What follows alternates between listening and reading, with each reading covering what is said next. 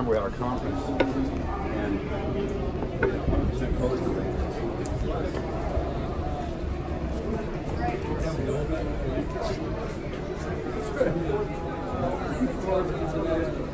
Mixture of two.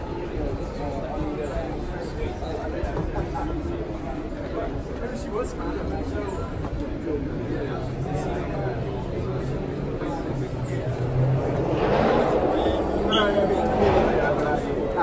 back off. As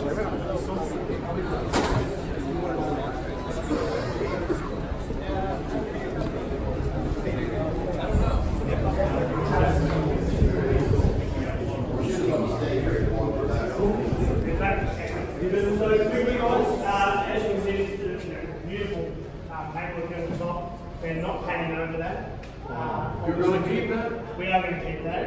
Where you sort of are over to the left down there will be where like the reception check-in area is.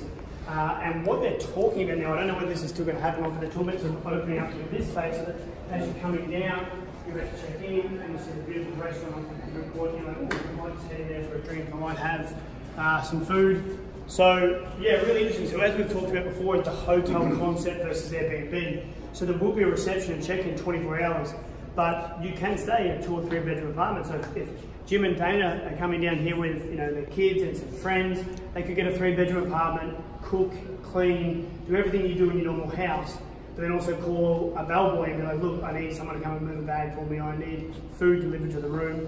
And that's one of the great things we think about this building is it lends itself to both someone just traveling for one quick night, I just need accommodation, or someone who actually wants to come and explore and doesn't want to give up the luxuries they have of a house and an entertaining space. I mean, you can't entertain in a hotel bedroom, you can entertain in a hotel lobby, but here you have your own private entertaining space. So that's what I really like about this project. So we're going to head up 4 levels, have a look out, and then we'll have some questions there.